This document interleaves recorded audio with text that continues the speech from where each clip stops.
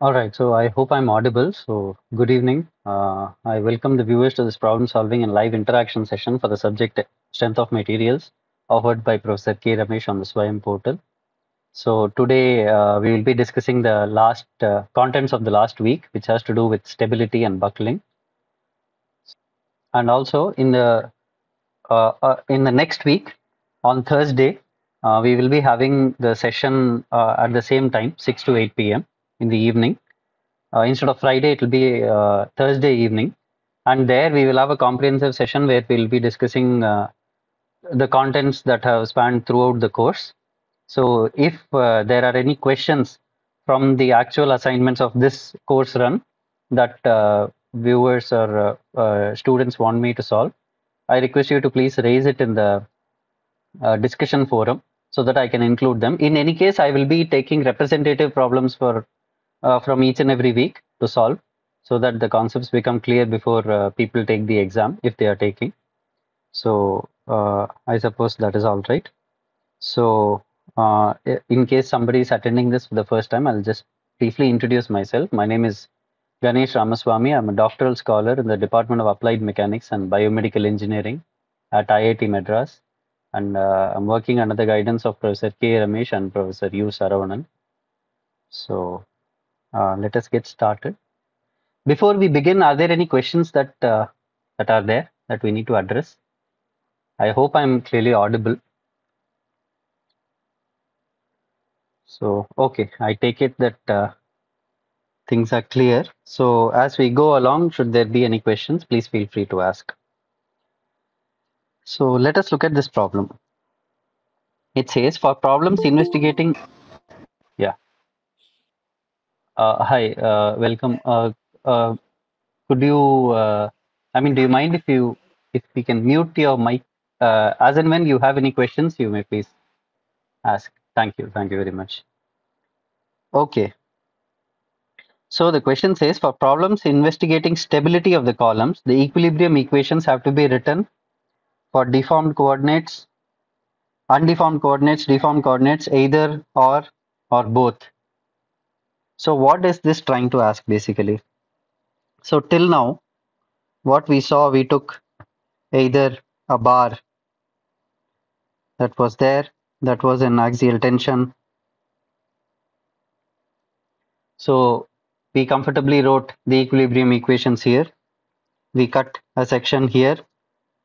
We took the stress distribution like that and wrote the equilibrium equation and found what the stresses are.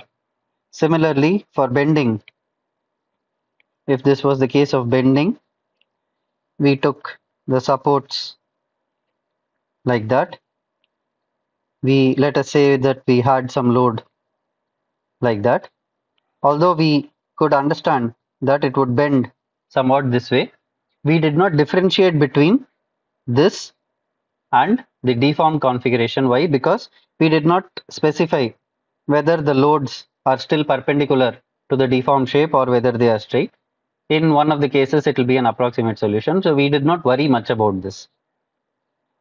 Now it so happens that there is another kind of, as we saw in the theories of failure, we have been equating it to the peak stresses of the material so that it doesn't fail, lose its functionality in terms of yielding and so on. So these are all termed, they can be categorized into structural failure. Now there is also a problem of stability failure. So as the classic example goes, if we were to take a cup like that, and if you were to place a ball of inside this, if you were to disturb this, if you were to give it a perturbation, it will return to its original shape. Whereas if I were to take the same case, flip it over, and if we were to place the ball exactly at the center of that peak, it still is in equilibrium. So this would be a case of stable equilibrium, where upon the slightest perturbation, it oscillates and gets back to its original position. Whereas this, if we were to somehow manage to just rest it on the tip of that, should it rest, it still is in static equilibrium, but at the slightest perturbation, it will get totally disturbed. And if another case, if we were to have a flat surface like that, and if we were to place this, and at the if we were to disturb it, so it will just occupy a new position. So these are not generally desirable from a structural point of view, because we want it to return to its original configuration so that the stresses and the displacement do not peak. So if we were to understand this in the context of, let us say, a member like that, which is subjected to a compressive force like this. And for the sake of this example, let me take that this is connected to a pin there, and let this be connected to a roller like that. Now, in general, if you were to consider, if you were to write the, without considering the deformed configuration, if you were to write the equilibrium equations here, it will give us how this compressive member will deform. As we increase the load, it will get deformed like that. As we increase the load further, of course, I'm drawing an exaggerated picture. It just bulks in the lateral direction and just undergoes direct compression. However, if we were to see with an example for any thin member, if we were to see a scale such as this,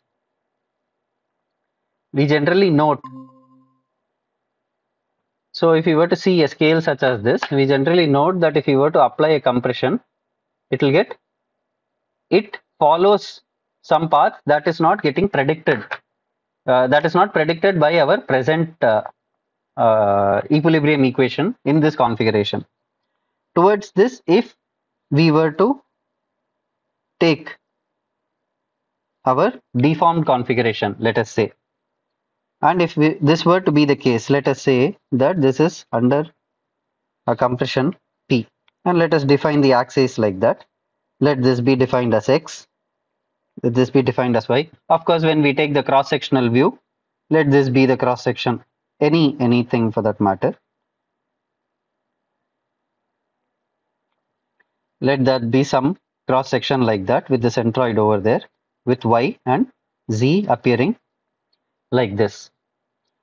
Now, if we were to take this structure and attempt, let us say I make a cut here, I'll remove the rest.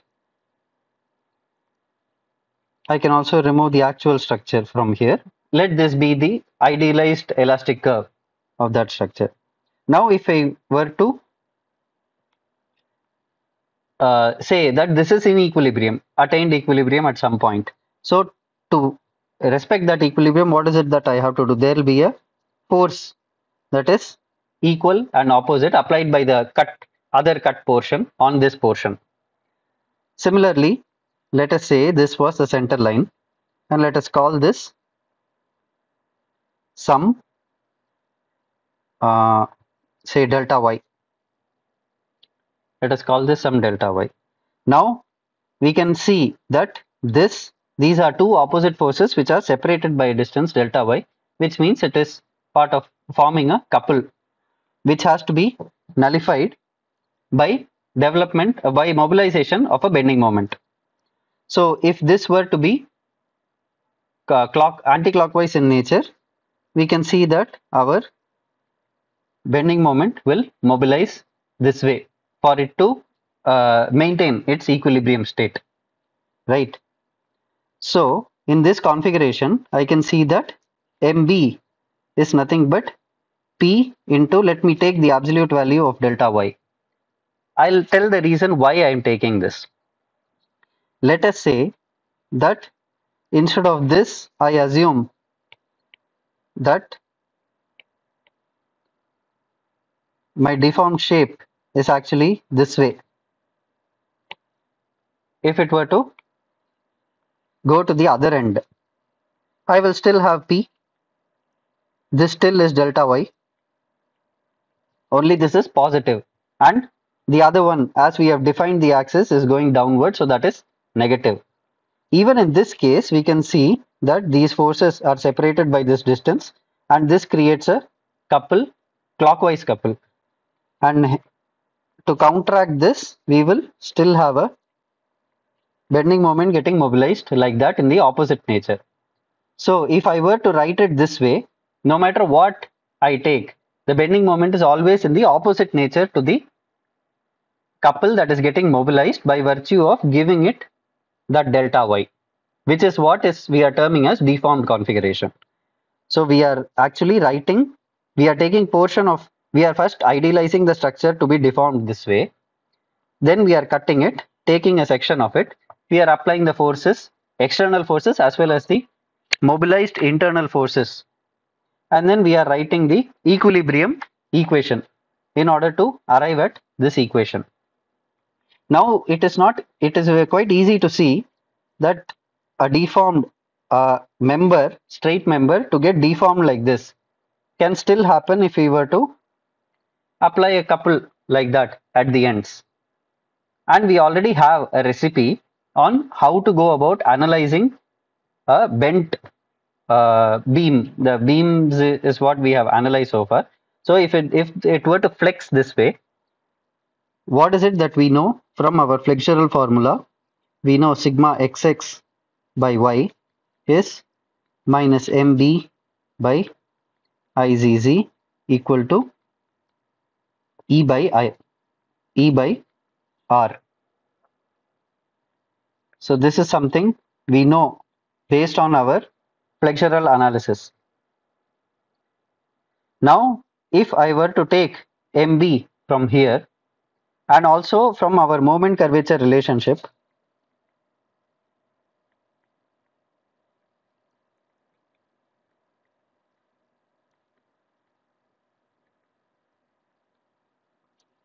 which we saw is what is used in our double integration method to find out deflections. What is it that we saw? That ei delta y, I'm sorry, ei d2 delta y by dx squared is actually equal to the bending moment. Now this delta y, naturally in the lectures it would have been defined as y or v or something. What I mean is this is the deflection from the actual original configuration of the beam when it is deflected. Whatever the distance it has traversed, whatever the displacement it has traversed is what I mean by this. So this is the curvature which gets equated to the bending moment by multiplying it with our flexural rigidity. This is something we have seen. So if I were to substitute, I already know that my bending moment is that way, and this always gets mobilized in the opposite nature. So ei, for the time being I'm taking it to be I. We will discuss as to which I would actually govern. So d2 delta y by dx squared will actually be equal to minus p delta y, because bending moment is always getting mobilized in the opposite nature to that of the applied force. So if I were to simplify this and bring it to the left hand side,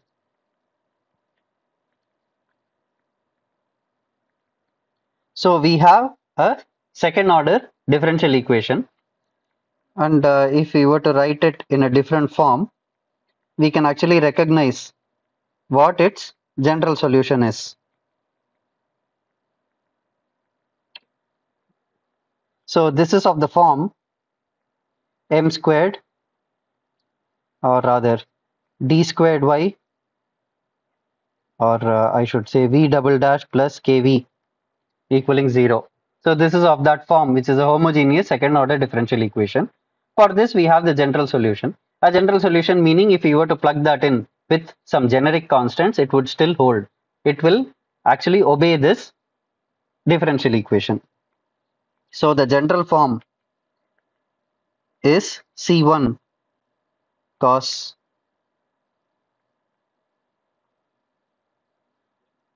I'll rewrite this a bit. So I can say d2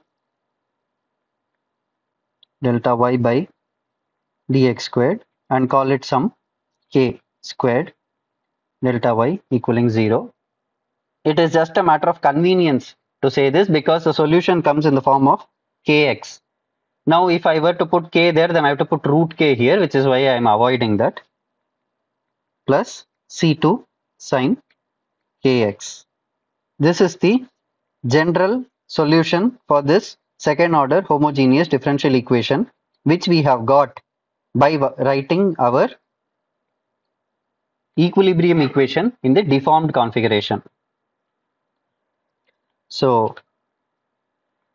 now for this configuration that we took,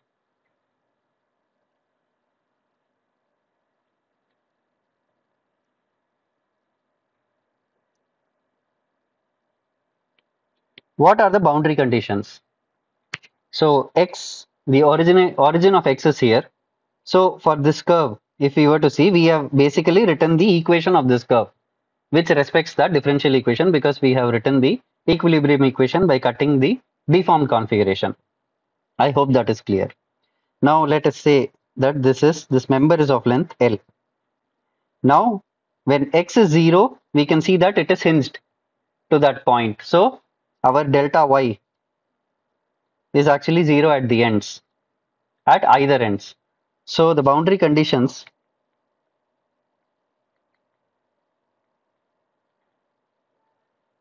for the solution, for this case, become what? At x equaling 0, because we have our equation of y as a function of x and some material parameters. Delta y is actually equal to 0. So if I were to substitute this here, let me take this again and put it here. So substituting this, delta y equaling 0 at c1 cos k 0 plus c2 sin k 0. Now sin 0 is 0, cos 0 is 1. So this gives us c1 equal to 0. So one of the terms is knocked off. So what is left? So delta y becomes c2 sin kx is what we are left with, and we have still not plugged in the second boundary condition, which is at x equal to L, delta y is 0. So if I were to plug this in, so this is 0, c2 sin kx, sin kl. Now we have a product of two quantities equaling 0. So this will happen when, this can happen when either one of them is 0. So if C2 is 0, this is a trivial solution.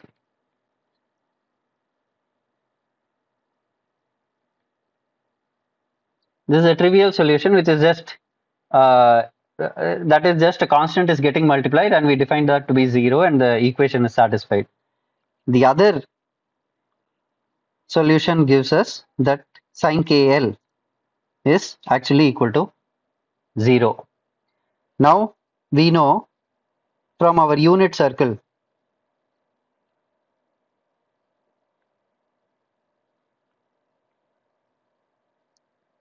I'm sorry.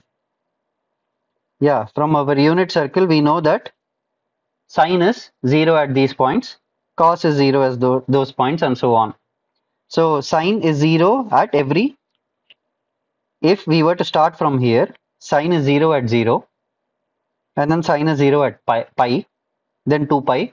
So at every integer multiple of pi, sine is 0. So sine KL equaling 0 implies, let me put it here actually.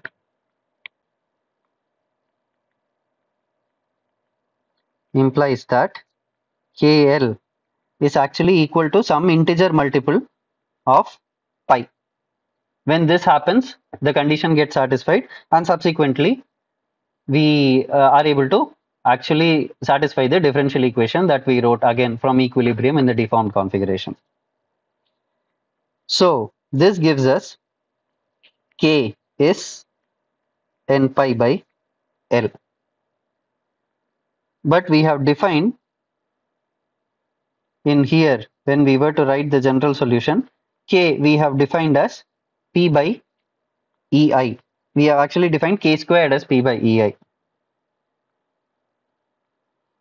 K squared is actually equal to this quantity.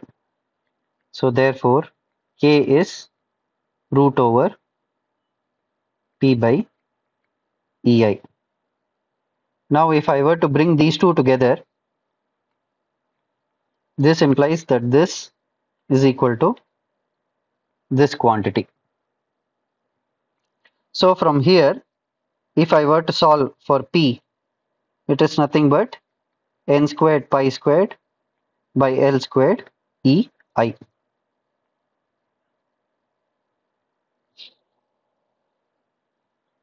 So what is it that we have got here? We have got some value of the load which can cause a deformation of the form. This will cause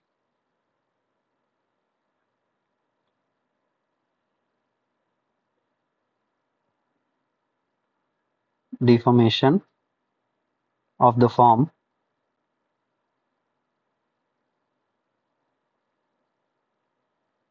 delta y equal to C2 sine k. We can substitute for k, it is this into x. Now we can see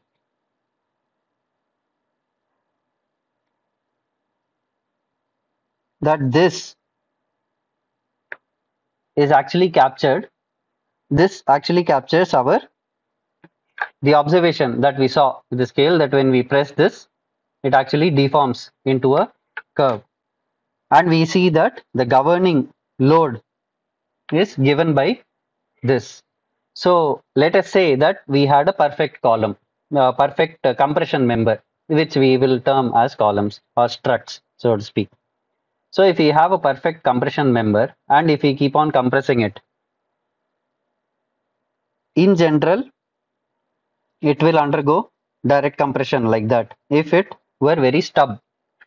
Now I can imagine that if I just took a small portion of this, or rather if I took a very member that is not slender, that is one dimension is not very long, if I took a very small this thing and if I were to apply compression, then naturally the first response that it would give is to undergo axial compression rather than buckle like that. So it happens that as we increase P, as the slenderness goes on increasing and as we increase P, or if the member were to become very slender, or if we were to increase P, in such a case, there would come a point where it would actually buckle into the shape that we have conceived, and we also saw in the experiment that we just did. So as P increases, we see that P critical would reach when n takes some number. So what is the first integer that n could take? It would be a case where the beam or the column actually deforms like that, which happens to be the first harmonic. Now if I were to take the same column, apply that with compression with the same boundary conditions, let us say, but I were to stiffen it here. Yes, n equal to 1, yeah.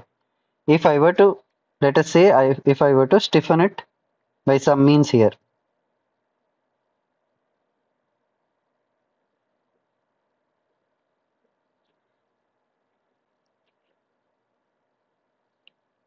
I hope you get the idea. So in this case, if I were to compress this, we will actually be seeing the beam go into the second harmonic. So it is purely a function of how the boundary conditions are defined. So it cannot happen that if I were to have this column like this, it cannot happen that it would actually have a node here. It will follow the first harmonic. So for this case, which we have idealized, for which we have written the boundary equilibrium equation, the deformed configuration, n equal to 1, as somebody also remarked, will give the actual critical load that causes it to bend in the way we idealized, which is termed as buckling. So pi squared EI by L squared. Now, in this case, if I were to, let us say, the moment of inertia can be written as AR squared is, or rather, let me write it in full form. The moment of inertia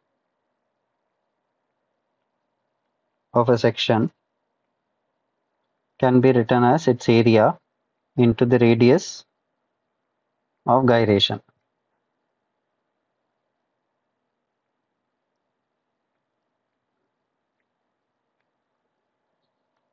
So if we were to write this, PCR will be E into A R squared by L squared,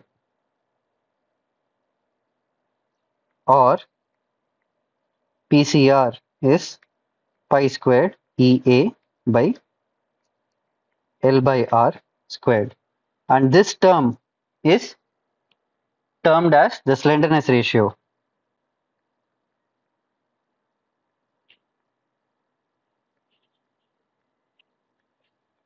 So from this equation, we can see that PCR is inversely, all this is also represented by lambda.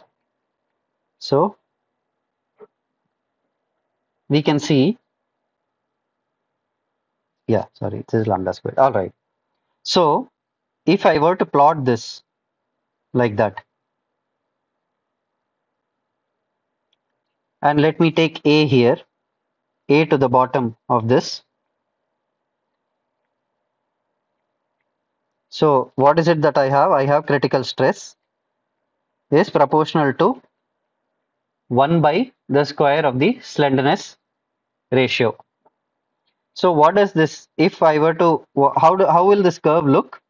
It will basically look something like that, where this is the slenderness ratio and this is the critical stress that is developed. Now we know that as we increase stress in a material, ultimately there will be a point at which it will either yield or break. So there is a limit to this. So call this the failure stress or the yield, let me say. So what does this imply? So as long as we are in this domain,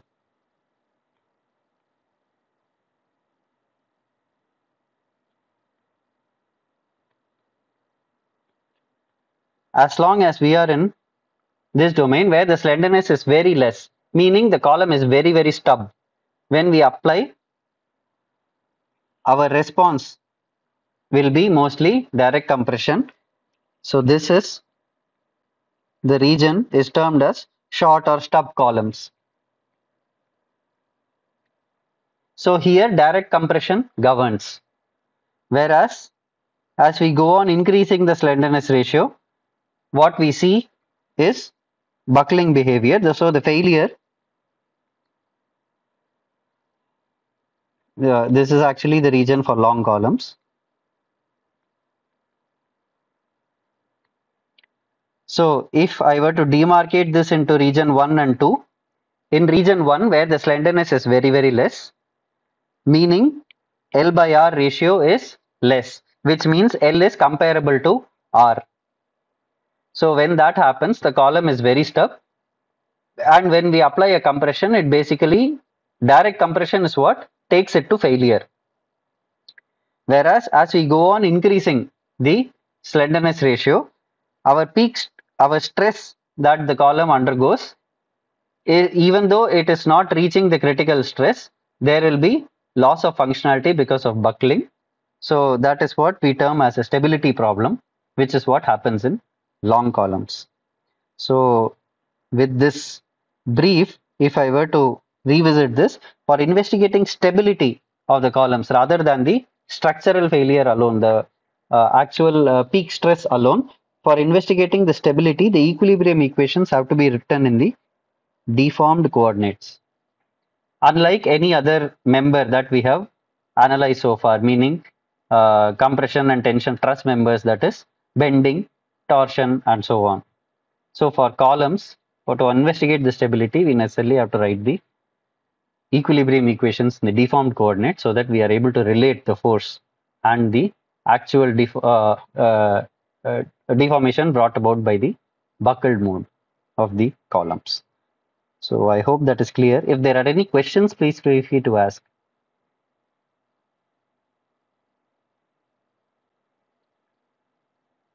Yes, yes, please.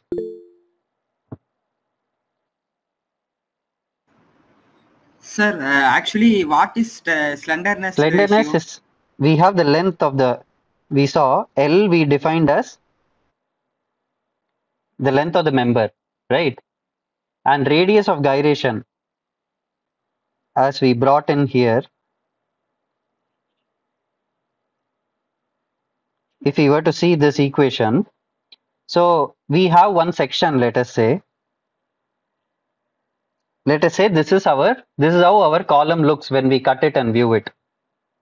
So this has a centroid, this is Y, this is Z. So let this be the geometric centroid, geometric center, for which you will have some IZZ, let us say. It will have a moment of inertia as well as some area. So the ratio of the moment of inertia to the area is termed as the radius of gyration. This is basically a measure of how far it is distributed with respect to the actual centroid.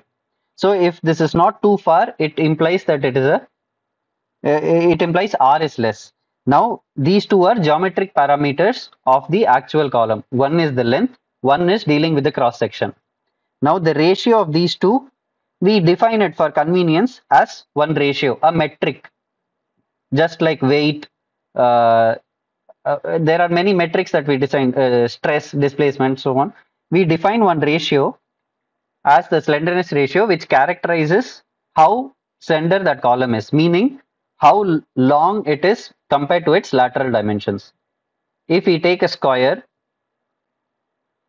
and call this the length, we know this is also L.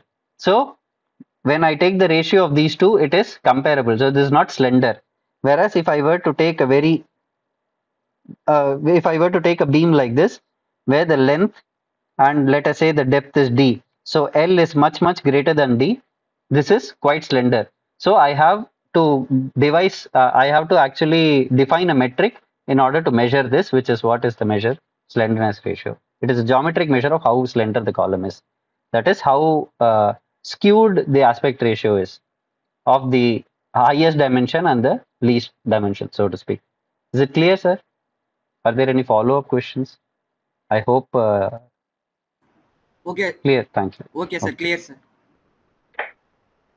All right.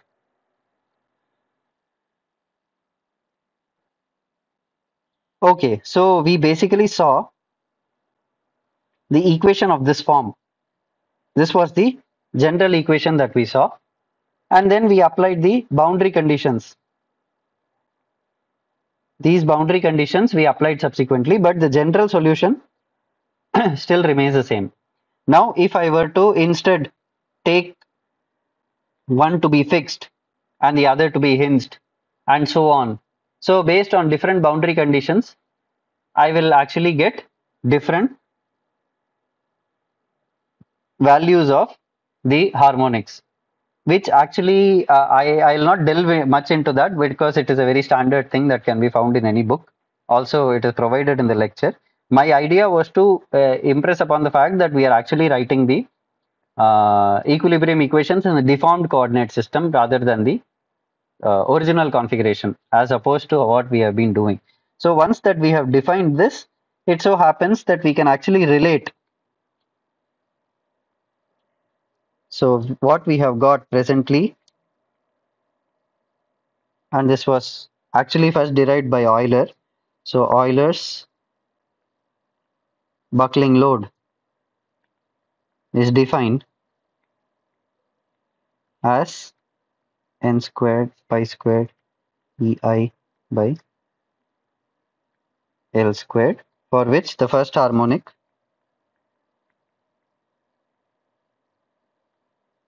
becomes, when n equal to 1, we have PCR as pi squared ei by L squared.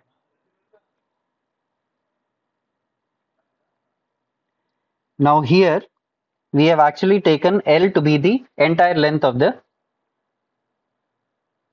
column. Granted, I have drawn the column horizontally. Generally, when we see in books, it will be drawn vertically. But it doesn't matter how it is oriented. The basic understanding that we should have is it is undergoing compression, it is buckling. So no matter how it is oriented in space, if it were to actually if it is undergoing compression and is buckling this way, we deem that as a column as opposed to other structural members such as beams and truss members and so on. So if instead, if I were to fix this, so what would my buckle shape look like? Here naturally there is no rotation allowed. So whatever theta I have here would actually be have to nullify it because of, by virtue of that being a fixed end.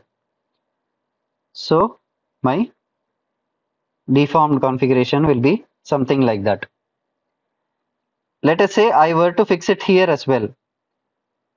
If I fix both ends and if I were to apply compression, then naturally my column will not take any load because I have idealized that to be fixed, and the fixed end will take all the load, meaning it will not move.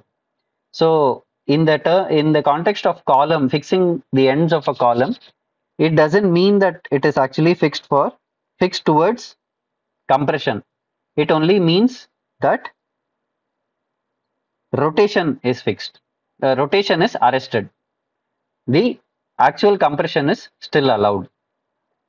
So if I were to place the same thing,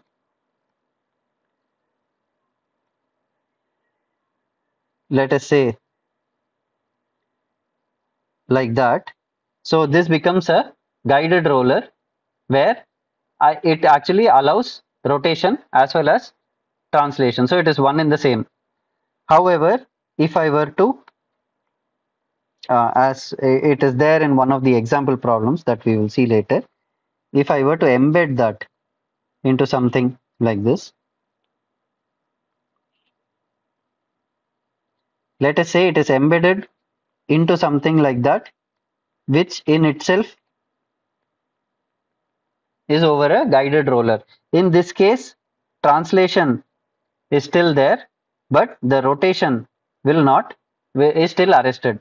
So the actual shape, deformed shape, would start like that, as opposed to starting like this with a non-zero slope. So I suppose you're able to appreciate that. So this is what we termed as fixed, pinned, and so on. So for these different boundary conditions, it can actually be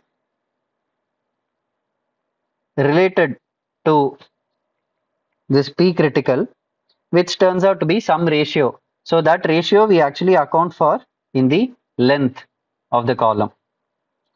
So which you can refer the lecture for that. So therefore, if both ends,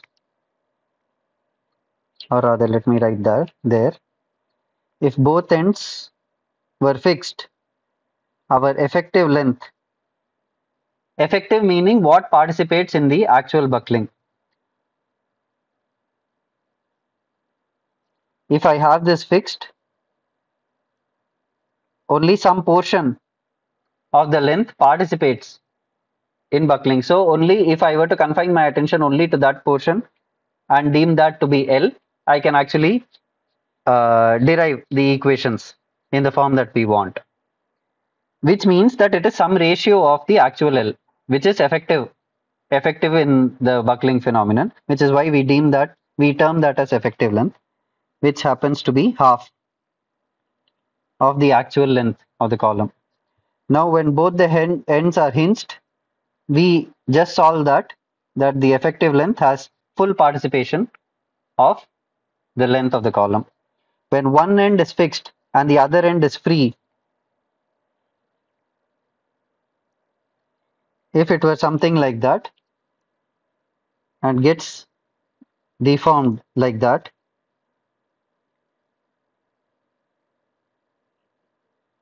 so the actual length that is participating can actually be looked at, or rather,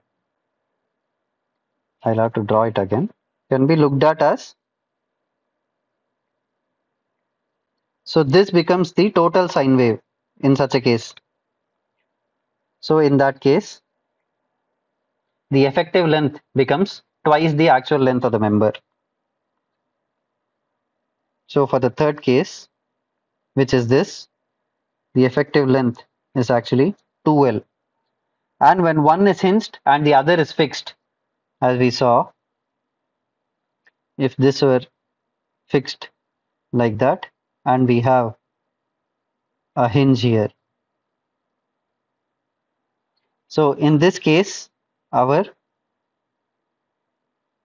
length that participates happen to be about 70% of the length. So therefore, for this case, L effective is actually 0.7 L. So with this background, if I were to substitute and see for PCR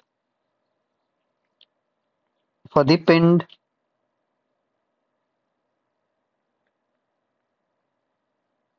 case happens to be,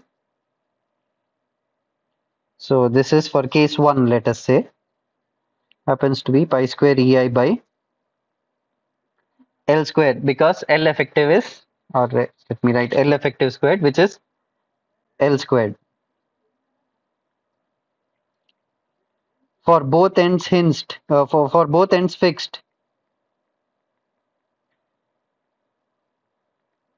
what we have is PCR2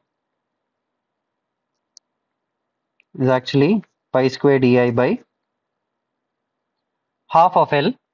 So that will actually be 0.5 L squared. So for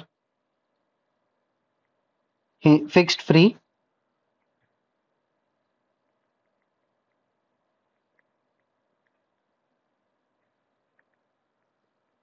PCR, let us call it case 3, will be pi squared EI by 2L squared. And for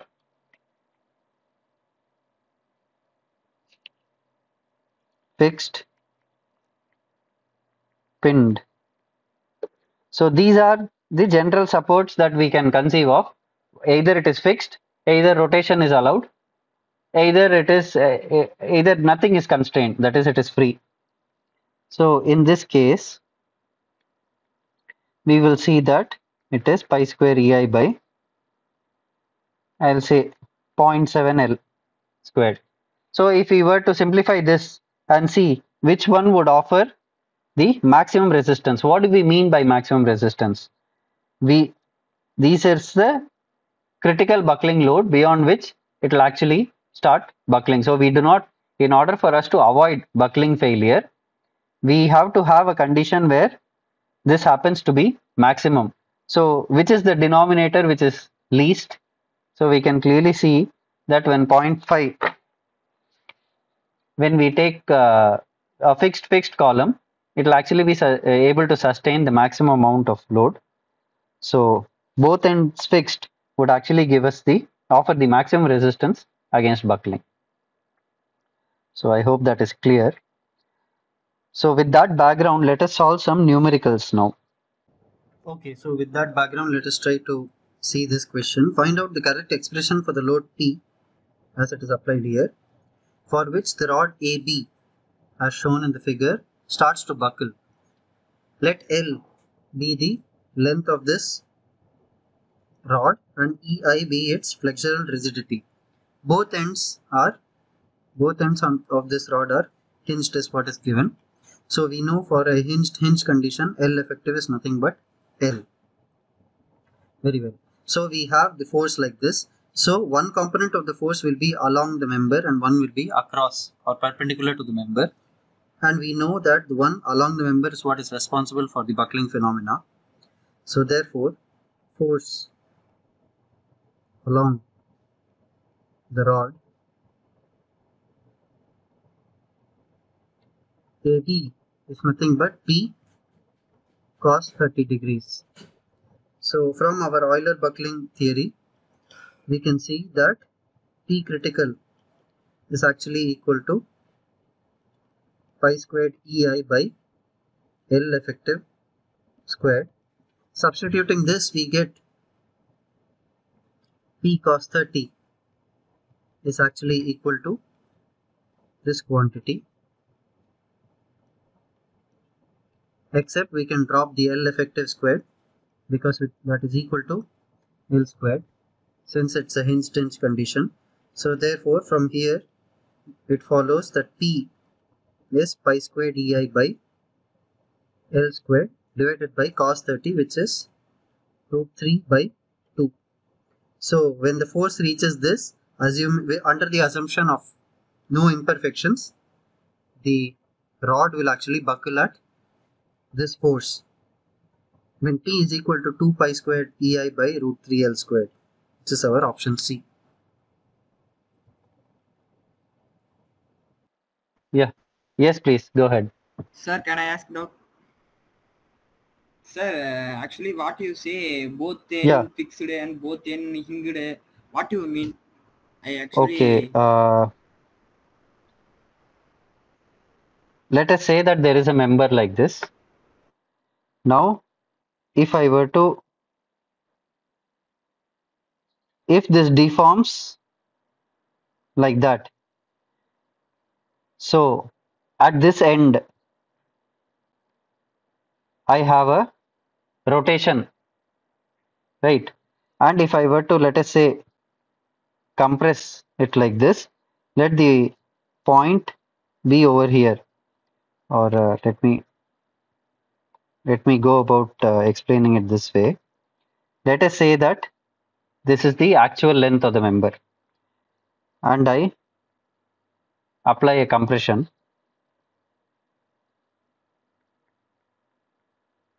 with this, and its deformation is like that, where this has come over here. So now this has not only translated, this has also rotated, right? The deformed, the column has translated as well as the end of the column is translated as well as rotated. So when both these are allowed only in the case where it is pinned. So you know what a pin support is? Hinge support or a pin support. vertically force only developed. Okay. All right. That is one way to look at it. Uh, there are three types of supports.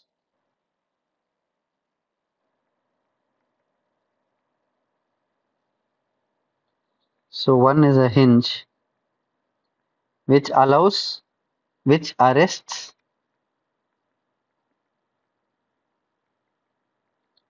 translation. That is, it will hold it. It will not allow it to translate, but allows rotation. See, in the plane of this screen, this square can actually translate anywhere as well as rotate. These are the only 2 degrees of freedom it has. Actually speaking, in this plane, it has 3 degrees of freedom. Why? Because it can translate along x, it can translate along y, and it can rotate about z. So in the plane of this sheet, this square has 3 degrees of freedom, 3 movements that are possible. Any movement that it undergoes can be decomposed into translation in this direction, translation in that direction, and rotation in this direction. So when all the three are arrested, it is a fixed support. A support that arrests all the three is called a fixed support. A support that arrests only the translation but allows rotation is called a hinged support. And a roller is where it will arrest translation only in one direction. It will allow translation in the other direction. So let us say that I had this square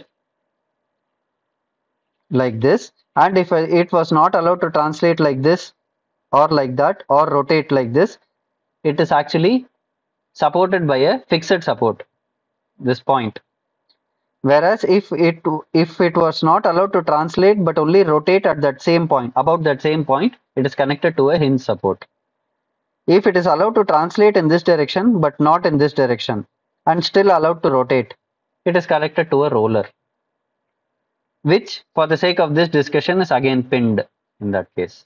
So is that clear? I don't know if I've answered your question. Clear? Okay, fine. Clear, sir. Okay, so as we saw in this case, so let me just put this aside.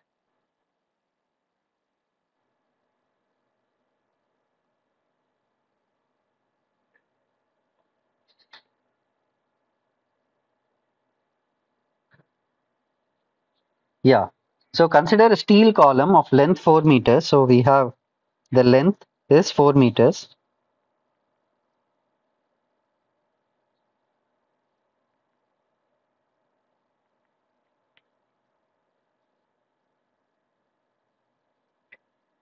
As shown in the figure, both the ends of the column can be considered as fixed.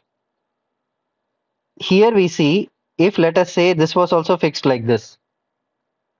So we have, in the generic sense of the term fixed, if we had fixed it like this, totally similar to this, then it would actually undergo no deformation at all, because the entire load will be taken by the support itself. What I mean to say is,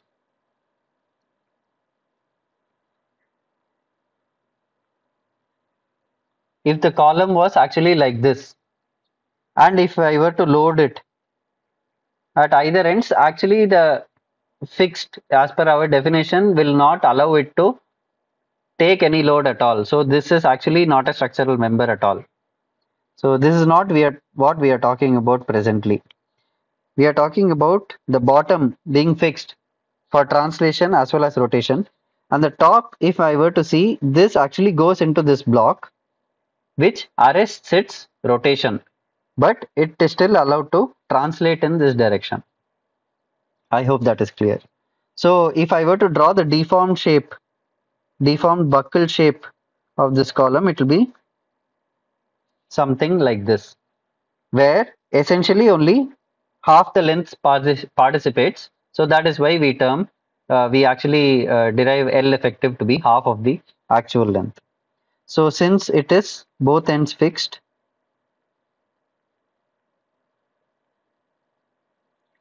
we will have L effective equal to L by 2, which is 2 meters in this case. The cross-sectional dimensions are also given in the figure, which is 100 mm by, it's a square cross-section. Meaning when we cut it and see it like this, we'll actually see a square 100 by 100. Determine the P, load P in kilonewton for which the column starts to buckle. So as we increase P, let us say that we started out applying a very less load.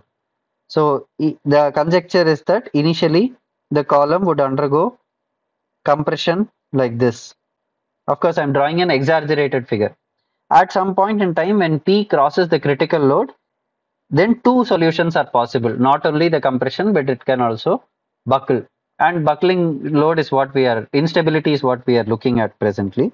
So as we reach some, in a perfect column, in a perfectly straight column without any imperfections, where as we increase the load, at some point in time, it actually reaches a P critical where the second solution, that is the buckled shape solution, also becomes viable. So we actually want the load when it starts to buckle, which means we actually want P critical. So we know that PCR is actually pi squared EI by L effective squared. So let us go about calculating that. So for this case, critical is pi squared. What is E? This material is made of steel which has a Young's modulus of 200 GPa. So this is 200 E3 in MPa into what is I? Now this begs the question, let this be Y, let this be Z. For this section, we have two moments of inertia, Ixx and Iyy and Izz. That is, it can be either about the y-axis or it can be about the z-axis. So this begs the question, which is the I that I'm actually supposed to take? Let us say Izz is greater than Iyy. So as we can see here, when P increases from 0 to P critical, we actually reach the buckling load. So it is easy to see that the minimum, the least moment of inertia is the moment of inertia that will actually govern the buckling behavior. Meaning, if I have to, let us say that I take a cross section like this, it will buckle in along this direction and not along this direction, because the least moment of inertia is about this axis,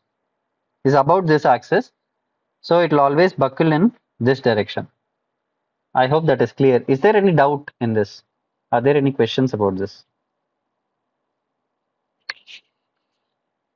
Okay, I take it is clear. So No, sir.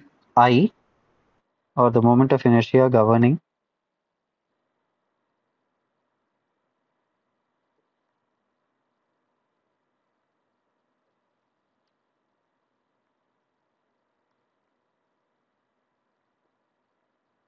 buckling is invariably the least moment of inertia of the section. In our question, it so happens that it's a square section, so even if we were to calculate ICZ or IYY, it doesn't make any difference. So then again, there is one question one may ask, then in which direction will it buckle? So this is only a conjecture that we are making, that it's a perfect column, so it can buckle in either of the directions.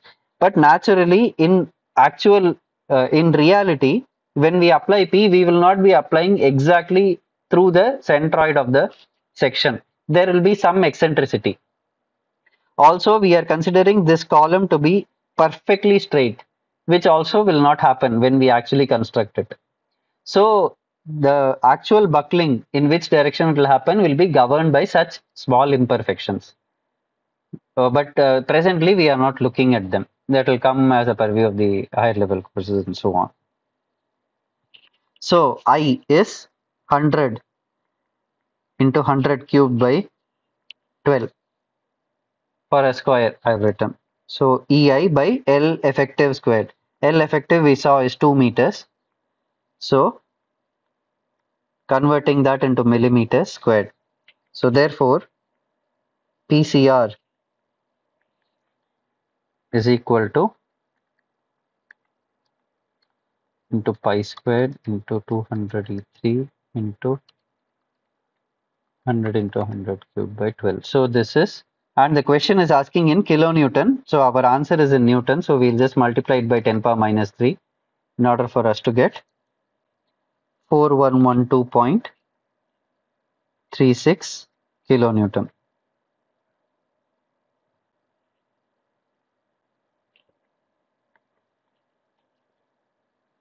So what does this mean? That as according to our conjecture presently, how we have idealized this, taking this to be a perfect straight column and assuming that the load that we have applied is exactly through the centroid. As we increase the load from 0 and approach this value, our buckling behavior will start governing the failure rather than direct compression. So from a truss member, that is from an actual direct compression member, it will start deforming into this shape. So I hope that is clear. All right, so let us look at this question. If the diameter of a long column is decreased by 20%, the resulting percentage reduction in the Euler's critical buckling load is what? So what this asks, let us say that for the original case,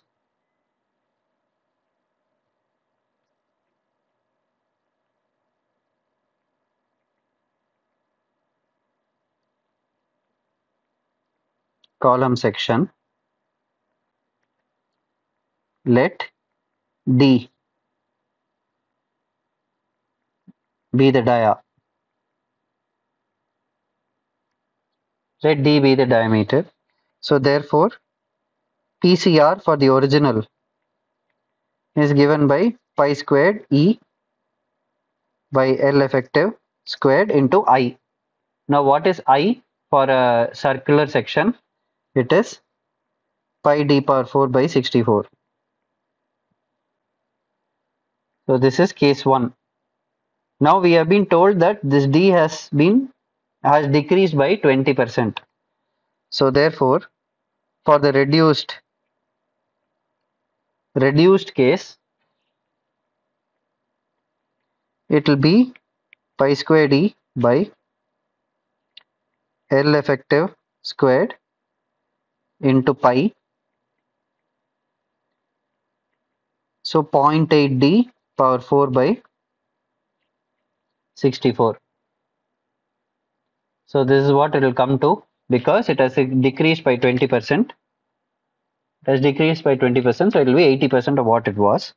So let us call this second. Now what we have been asked, what is the percentage reduction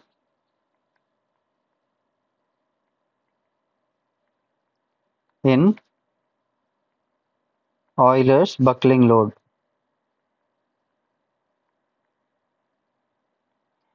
Is original, let me take both of this here. So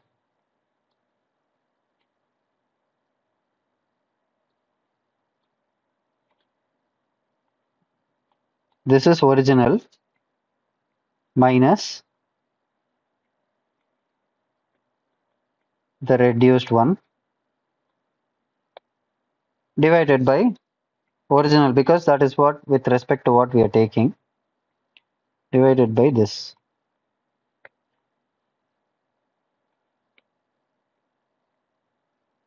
So what will this come to? If I were to take, I can actually cancel these things out.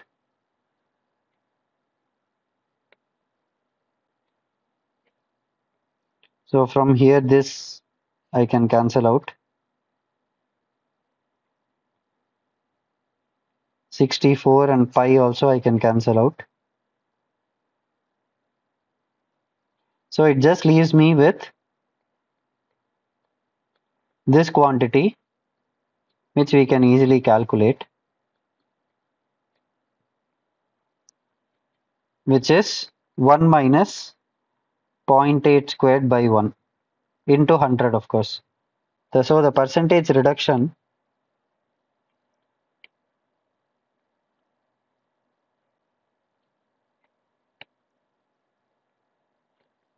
is coming out to be 100 is that.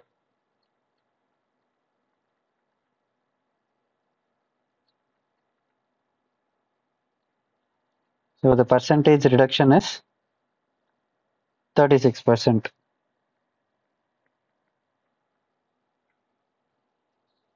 So I hope that is clear.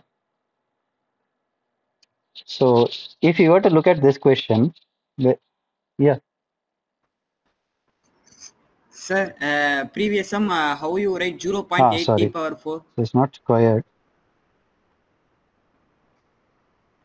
How I wrote this quantity is what you're asking, is it? In the question, it says it is decreased by 20%. Yeah, yes, sir. Yes, sir. So if it was initially 100, now it is 80. So it is just 0.8 times of that. 1 minus 20, 100 minus Okay, sir. 20 by 100. So this is actually power 4.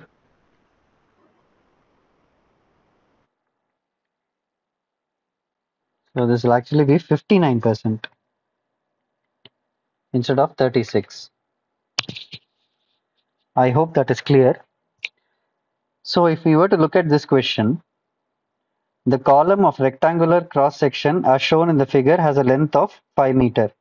So here we have not been shown the column. What we have been told is this is the cross section of the column where one dimension is 400 and the other is 200. And in the plane, in the direction out of the plane of the paper, the column has a length of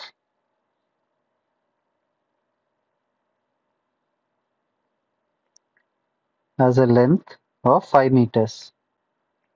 So L is 5 meters. One end on the column is considered fixed and the other end is free. So we saw that when one end is fixed and the other end is free, we have L effective for fixed free as 2L. So therefore, L effective is nothing but 10 meters. So far so good. This much we know.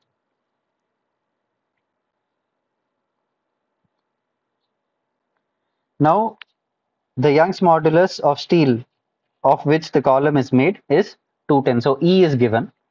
So the moment of inertia of the column in 10 power 6 power 4 governing buckling behavior is what is asked. So if I were to take this section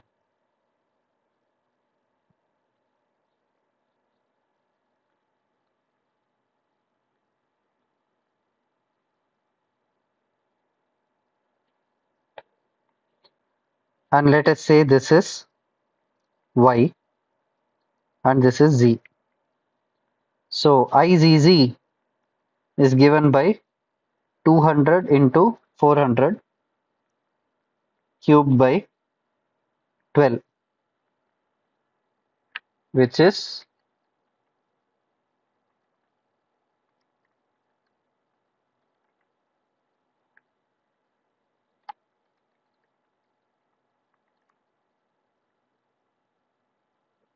1066.7 into 10 power 6 power 4. Similarly, IYY is 400 into 200 cubed by 12,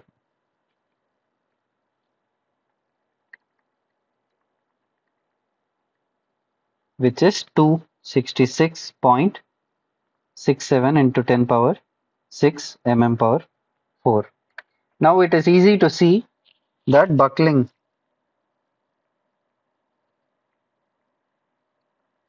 would be governed by IYY because that is the least. I hope that is clear why that is. So PCR is pi squared EI by L effective squared. So what we are trying to say here is if one moment of inertia is, let us say, 266 and the other is 1066. So what is the ratio of both? It is about 4 times. So what we are saying is if one is PCR, the other will be 4 times of PCR. As we increase the load from 0, naturally PCR is what we will reach first instead of 4 PCR, which is why the minimum least moment of inertia governs the buckling behavior. So the moment of inertia actually governing buckling behavior is this, which is 266.67, and since the answer already has 10 power 6, I'll remove this. So this is our answer here. So far so good. So we have actually calculated the moment of inertia. Now the question asks what is the critical buckling load in meganewton. So we know that PCR is pi squared EI by L effective squared, which is pi squared into 210 GPa into this quantity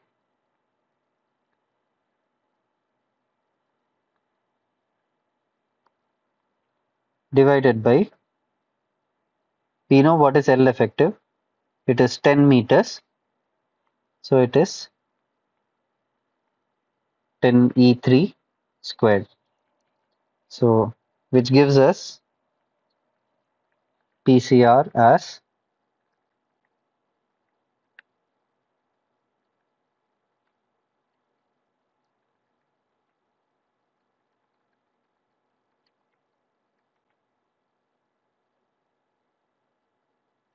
5.52 into 10 power 6 Newton, or the critical load is 5.52 meganewton.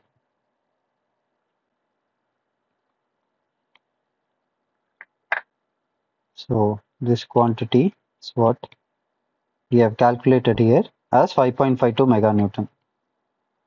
Determine the slenderness ratio of this column. So whatever measure we had defined to actually see whether this is a long column or a short column, where it falls. So the slenderness ratio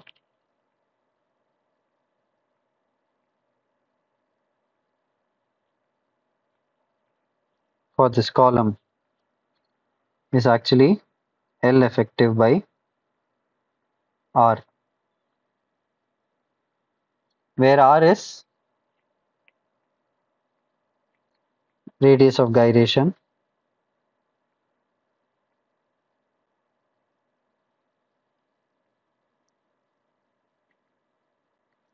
which is root over I by A,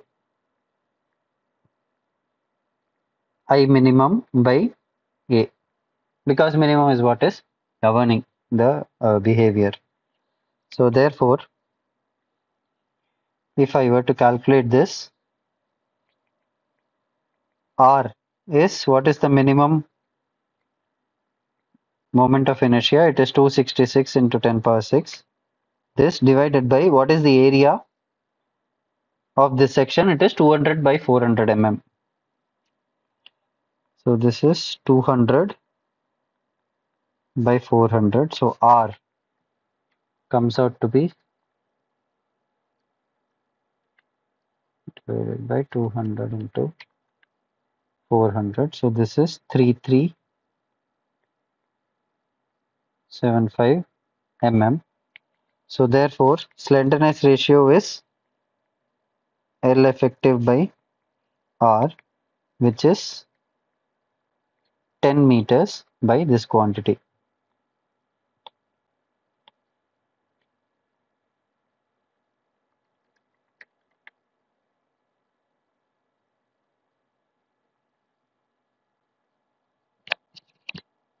Oh, uh, please note one thing that I missed here is the root over. So this will actually be the square root of that quantity. Yes, any questions?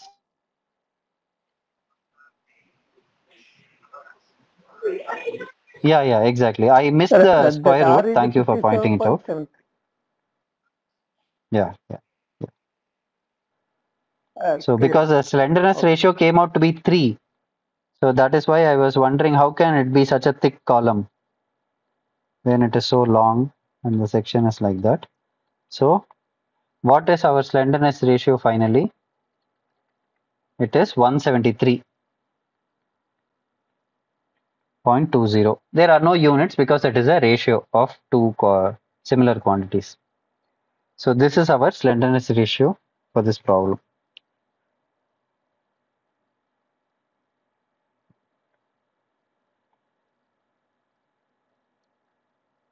All right.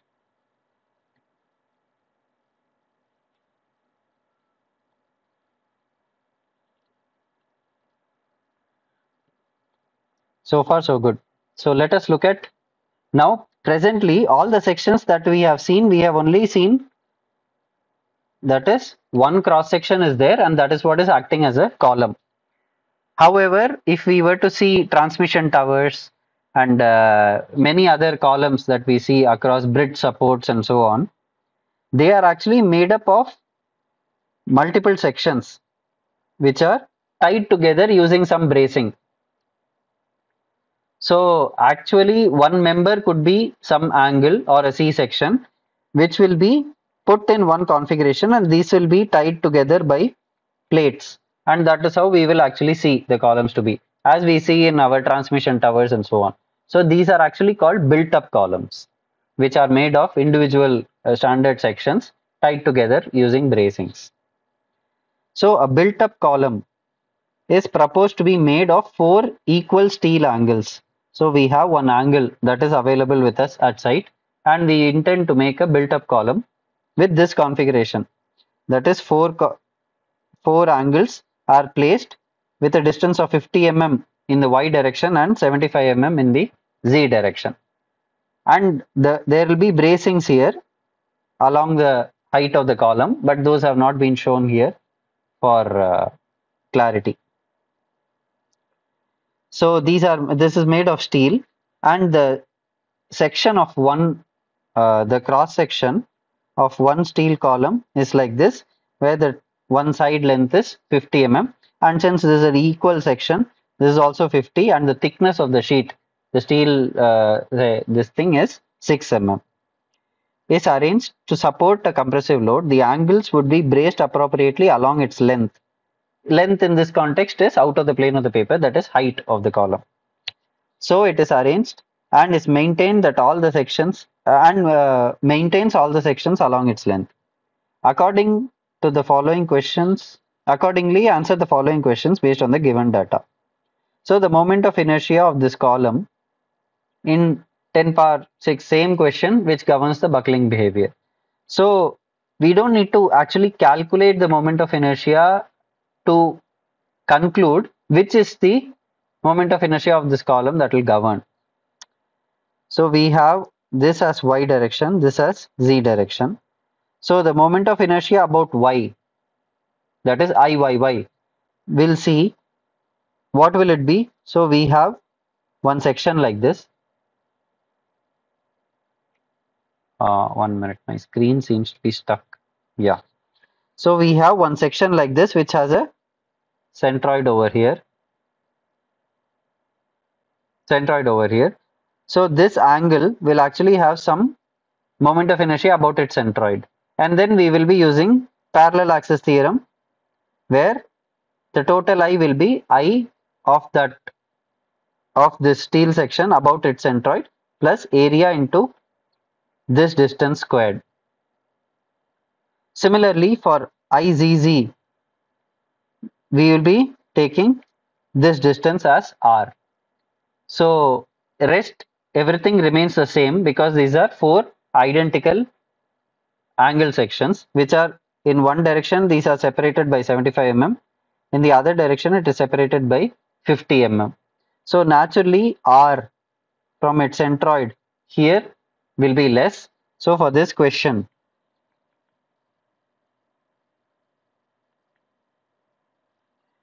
from visual inspection alone, one can see that IZZ is less than IYY and would govern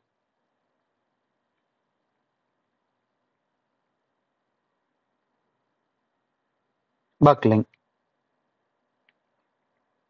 So now all we need to do is find out what that IZZ is.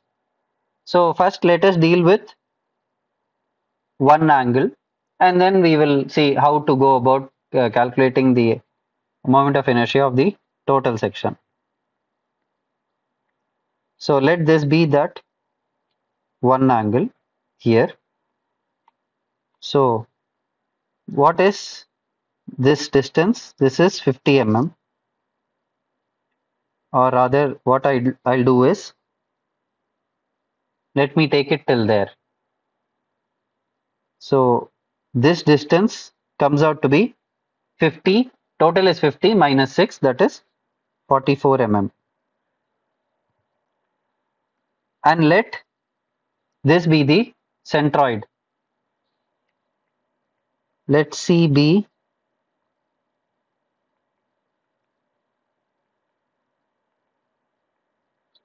centroid of this equal angle.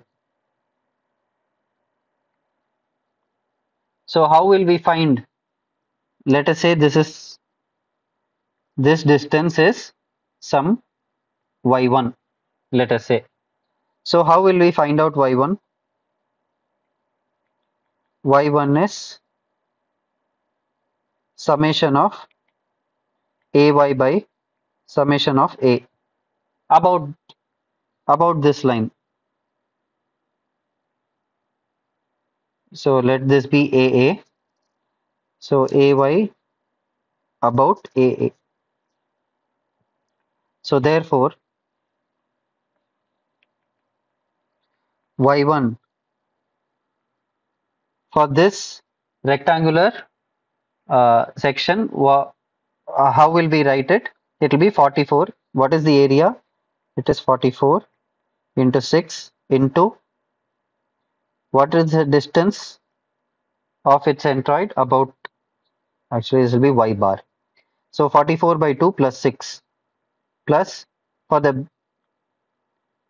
this section it will be 50 into 6 into 6 by 2 whole divided by, what is the total area? It is 50 plus 44 into 6. There are some made of two rectangles, one is smaller than the other. So this is what y1 is, which will come out to be, let me calculate this, 44 into 6 into 22 plus 6 plus 50 into 6 into 6 squared by 2 divided by 50 into 6 plus 44 into 6. So this comes out to be 14.702 mm. So what this means is, let the section be like that.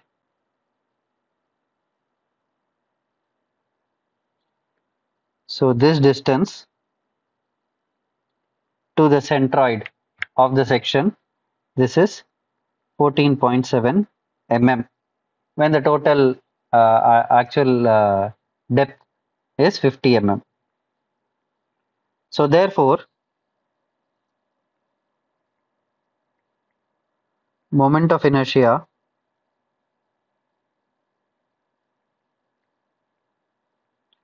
of one angle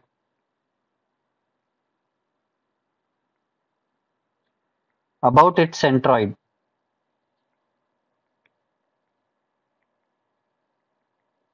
C is, let this be termed I self. Let this be IZZ self. Let us define it like this. So let us calculate IZZ self. It will be nothing but, about this point, I have to take moment of inertia of this section and moment of inertia of this section and add it up. So that we know the recipe about this zone centroid, then we have to apply parallel axis theorem, AR squared, which is something we have to repeatedly do in this question. That is all there is to it. So IXX self is nothing but 44, or rather 6 into 44 cubed by 12 plus 6 into 44 into 44 by 2 plus 6 minus 14.702 the whole squared. What have I done? This is the moment of inertia about its own, one of the arms, about its own centroid, A r squared, plus 50 into 6 cubed by 12. For this section, it will be b d cubed by 12 plus this distance. What is the distance of C from its centroid? It is 14.7 minus half of the thickness, that is 6 by 2. So plus 50 into 6 into 14.702 minus 6 by 2 squared. So let us calculate what this comes out to be. 6 into 42 cubed by 12 plus 6 into 44 into 22 plus 6 minus 14.702 squared plus 50 into 6 cubed by 12 plus 50 into 6 into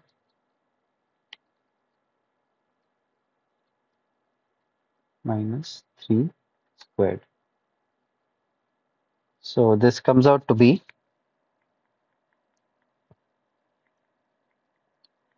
131.257 or 26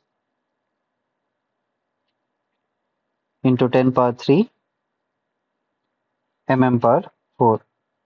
So this is IZZ self as we have defined it for one section. I'll just quickly check the calculations once again so that we are not making any mistakes.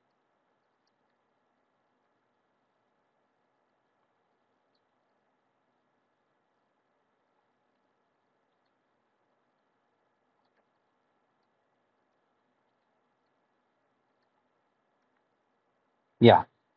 So we have got IXX self, that is for one of these arms about its own centroid we have found out what the moment of inertia is. Now about the global for this arrangement which has four of these members, what is the moment of inertia about moment of inertia of that entire angle about this point in this direction? Now it will be Ixx self plus area of this into that centroid to this distance will be r, so it will be a r squared. So how will we calculate r? From this end we know that C is 14.702 and from this end this point is half of 50, which is 25. So our r is actually 25 plus 14.702. It is easy to see, and that is for one of the angles. We can see it will be the same for all the angles, and since this is in the negative direction, but still when we multiply we actually do a r squared. It doesn't matter, it simply adds up. Negative square of a negative quantity is again positive.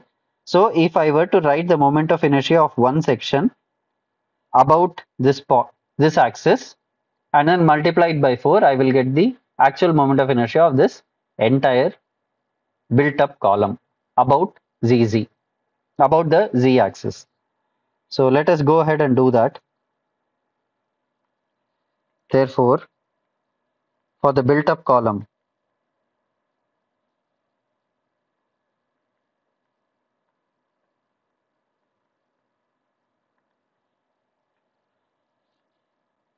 IZZ is 4, 4 because there are 4 columns into IZZ self plus area into delta Y squared. This delta Y is what I was terming as R. In any case, terminology doesn't matter. So let us go ahead and substitute this. So I is easy is 4 times into this quantity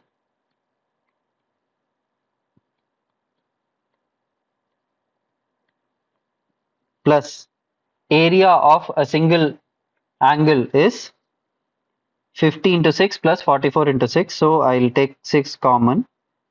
So 50 into 44 into 6 into dy. Dy is nothing but 14.702 plus 50 by 2. So this is my IZZ total. So let us go ahead and calculate this. So IZZ for the built up column,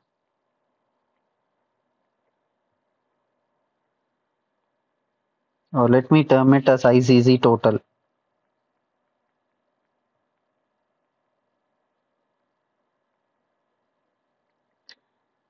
is nothing but 131.26 into 10 power 3 plus 50 plus 44 into 6 into plus 25 the whole square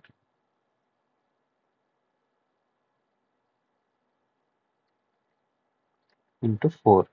So this comes out to be 4.08 into 10 power 6 mm power 4.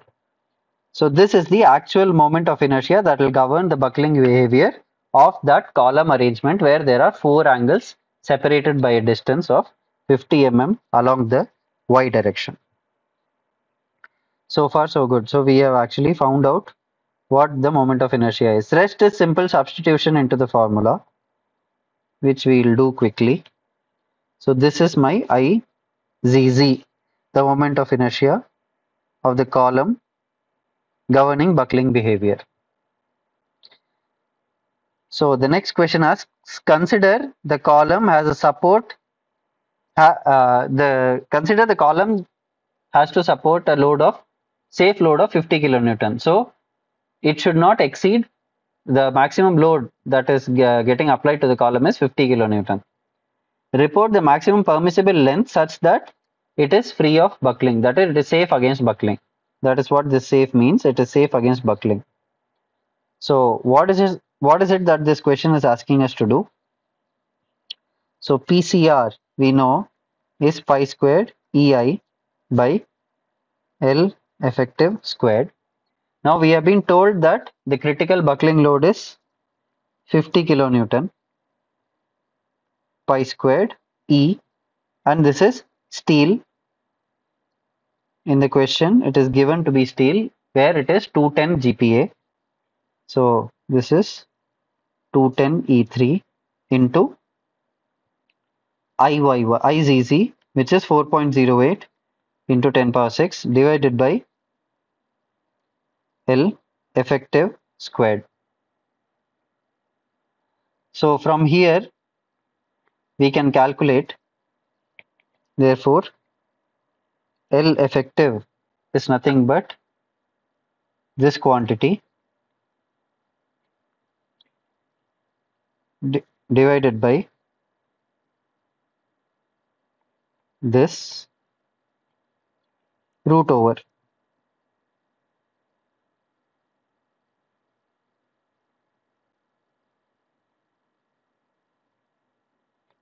So this is what L effective is. So let us go ahead and calculate L effective, which is 50 E3 reciprocal to pi squared into 210 E3 into 4.08 into 10 power 6 root over. So L effective comes out to be 13.13004.82 mm, or other way to put it is L effective is 13 meters.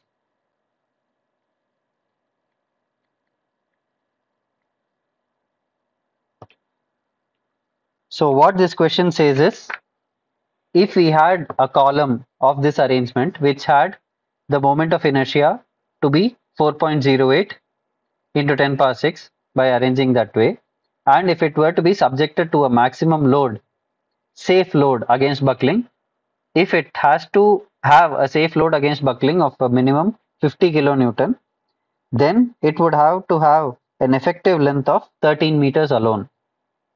If it exceeds this length, then it becomes more slender, then it will be prone to buckling. Whereas if we maintain our length as at 13 or less, we will be within the safe limits, is what this question tells us. And this is the participating effective length. It is not the actual length of the column yet.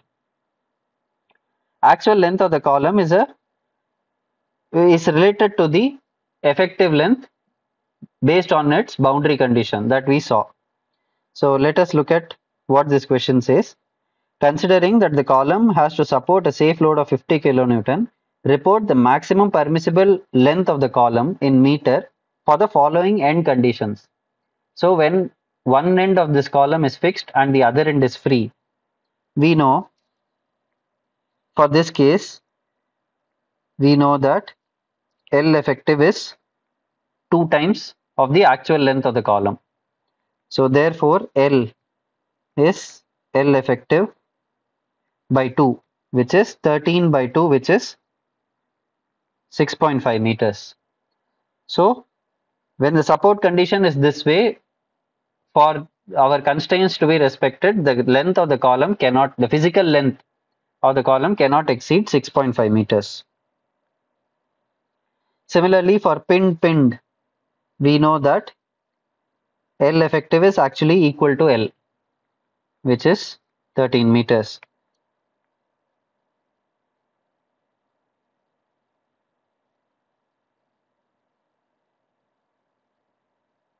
Yeah, which is 13 meters. So when we have pinned ends on both when we have pins on both the ends of the column, then the actual length that can safely support that load can be 13 meters. When it is fixed and pinned, so for this combination, we know that L effective is 0.7 times of L, or L is L effective by 0.7, which is 13 by 0.7, which happens to be 18.57 meters. So we can see that it ranges from 6.5 meters. We can actually go 3 times its length if we actually modify the boundary condition to be fixed at one end, and rather than having it free at the other, if we were to pin it at the other end, we can actually have 3 times the length and still support the same load. Now it were to be fixed, we know that L effective is 0.5 L. So therefore L is 2 times of 13, which is 26 meters. So we can see that given a maximum load, the column can actually be the longest if it were fixed at both the ends. The other way to say it is, if we when we fix the column at both the ends, that is arrest the rotation at both the ends, only half of the length participates into the buckling phenomena, and we can actually maximize its actual length given a safe load. So I hope that is clear on how we solve this problem.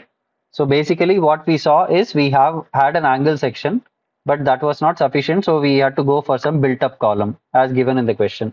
So we arranged the angle section in one particular way, which was braced, and which are separated by some physical distance. So what we went about doing is we calculated the moment of inertia of one of the angle sections about its own centroid. Then for the global system, for the arrangement, we calculated the governing moment of inertia that governs the buckling behavior. From there, given the maximum critical load, we were actually able to find out what L effective was. And depending on the end conditions, from L effective, we could actually back calculate the actual physical length of the column that is permissible for this column to operate under safe conditions. So I hope that is clear. So anyway, I have run out of questions now. It's we still have time. So in case there are any other questions that you have or something that you want me to explain, I can do that. You're most welcome to ask. So please go ahead in case you have any questions. Is it clear what we discussed today? Are there any questions based on that?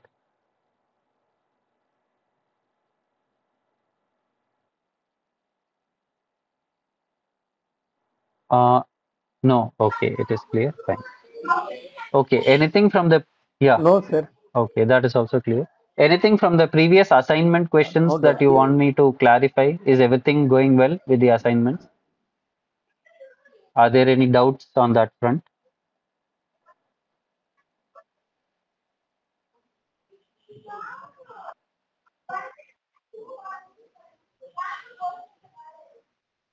Sir, actually in previous assignment problems, Yeah, we will get in PDF, sir. So, yes. we will get. Actually, that assignment problem solutions we found.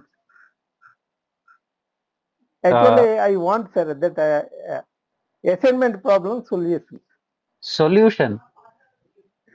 See, actually, Yes, what we sir. have been directed is in order to engage the students more, what we encourage is in whichever Yes, sir. question you got stuck or whichever question you got wrong, we encourage the students to Okay. actually mail their handwritten solution and Okay. we will Right. correct it and we will Okay. give you what the problems are in Okay, case sir. there were I any. want to mail it means mail which Yes, mail, sir? yes, please mail it. You know, in the Swayam portal, there is one ask a question, one discussion forum is there. You can simply go there, ask, Okay. initiate the discussion, and mail your answers, and we will correct that and we'll tell you what the problem Okay. is. Because that way the users, Okay. students are more engaged. All right. Okay. Okay. Okay. Okay. Thank you. Okay. Well, if there are no further questions, then perhaps we can call it a day because I have nothing more to add to the discussion today. The next week on 17th, that is coming Thursday, from 6 to 8, we will be having one session that will span over the contents of the entire course. And I'll be selecting some selected questions from the assignments to solve live. Sir, And a small yes, doubt. yes, please. Yeah, Sir, go ahead. actually in a previous problem, Yeah, we calculated a length, no, sir, length, yes, different length, yes, fixed end, free end, fixed, exactly. fixed, Yeah, pinned, pinned. yeah, Sir, a different length we got.